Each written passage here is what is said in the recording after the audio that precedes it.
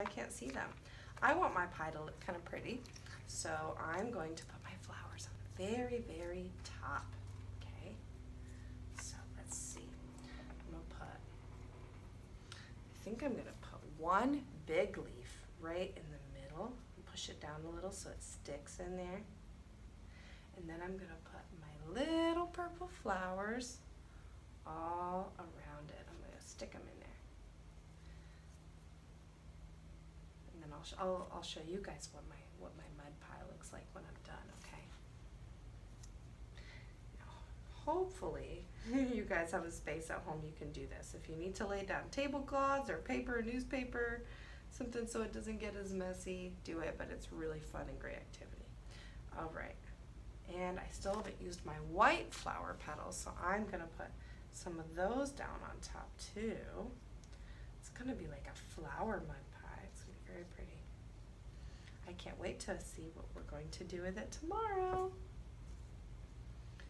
All right, and lastly, I have these little ones. So I have kind of this big branch. So what I'm gonna do, I'm gonna pull on it so I get all these little pieces from it, you see?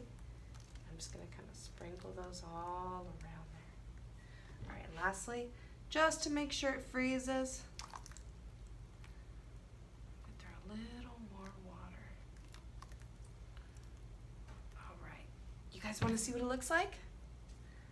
All right, let's see. Let me show you.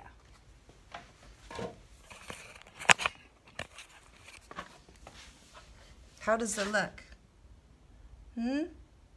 Kind of muddy, but very pretty, right? So I got my big leaf. This is all my brown yucky mud in here, and I put the flowers all around. But you guys can make it however you want, okay? It's almost like a soup. So now, what I'm going to do with my little mud soup pie is I'm gonna go put it in the freezer, and it's gonna get frozen like an ice cube. And then tomorrow, I'll show you what we're going to get to do with it, okay? Now, I hope you guys have fun making your mud pies, and I will see you tomorrow. Bye!